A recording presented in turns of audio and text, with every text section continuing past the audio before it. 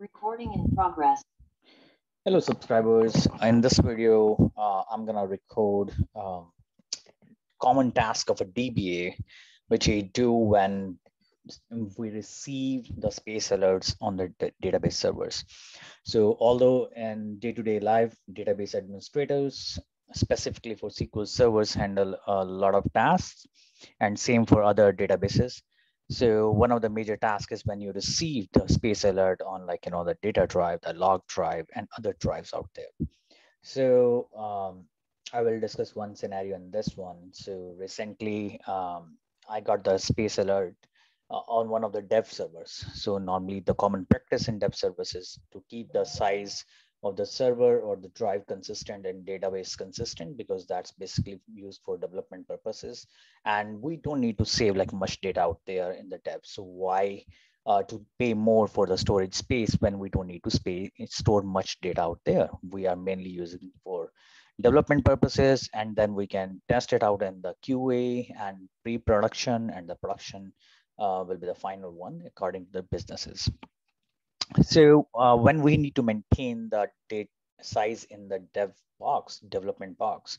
So in this scenario, I received the call that, okay, the space alert reached the high, 90%, more than 90%, and that triggered the call through the alerting system, either SolarWinds, Idera, or other systems which you are using that will alert you out as a DBA. So when you receive a call, one of the major thing you see, which database is taking the highest space on that data drive or the log drive or the drive for which you are getting alert. So there are multiple scenarios. In this case, I have this test servers on my local, and here, sometimes you get the TempDB alerts. So that's totally separate. You have to check out which query is consuming the space out there in the TempDB, and then which you can do through either running through queries, or you can go in the activity monitor to see which queries are running out there, which are consuming or using the TempDB. So that's one of the method for the TempDB, but I will make a separate video for the TempDB, how that is used and how to monitor the space out there in the TempDB, and what to do if something happens, because there are various scenarios when you're working on the TempDB. You have to go through different routes to manage the TempDB. It's not one scenario fits all. So it's basically multiple scenario you have to deal with. But this video is specifically for the database space alerts. So when you get the database space alerts in the development and you want to maintain the same size for the database so that disk size don't grow too much.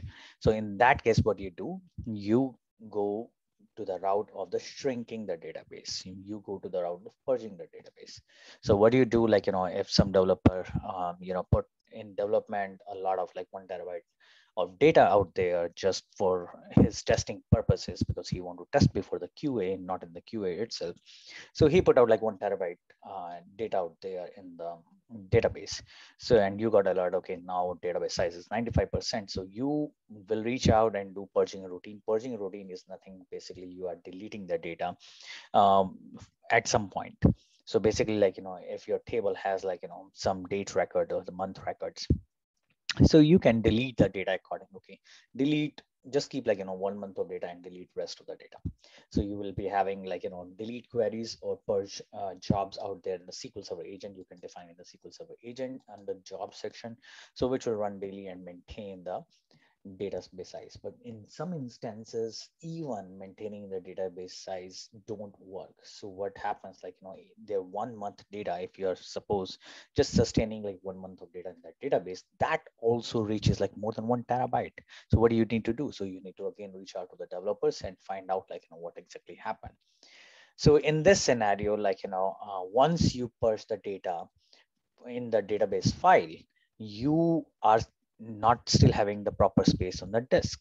So basically database is still holding that space out there on the disk, which it has expanded to earlier when developer was filling in the data in the database. So what do you need to do in that case? Basically, in this scenario, I see, suppose this example, we see AdventureWorks DW 2016 was the database on which we got the call.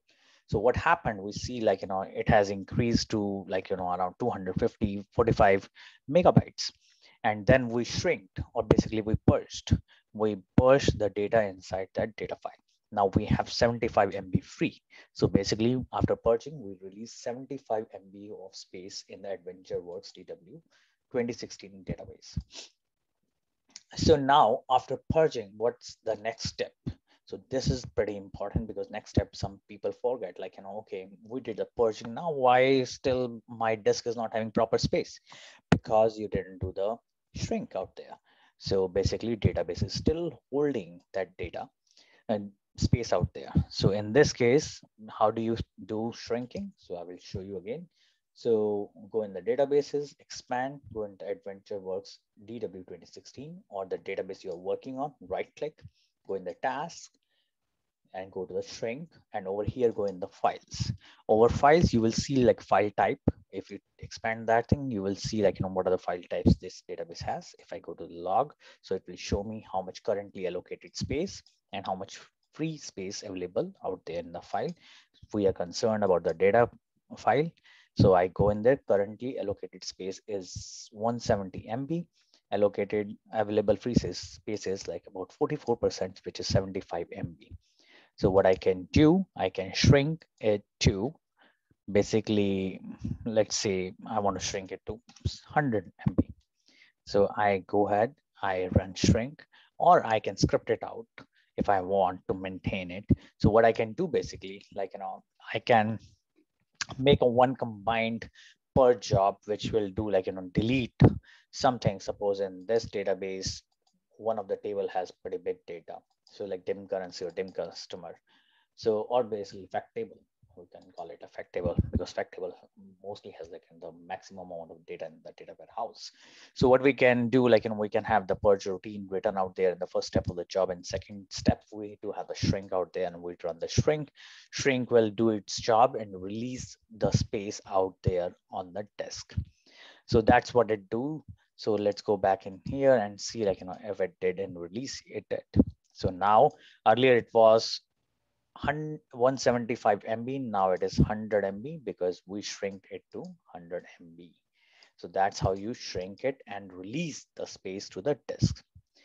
So I will post this script in the description of this video. So I hope you find it helpful. I will keep on posting more videos regarding different practices we follow. So I'm working a lot on the cloud, right, from past 5-6 years now. So I will start posting the cloud videos soon. So keep tuned. So I will post more videos, and thanks for watching.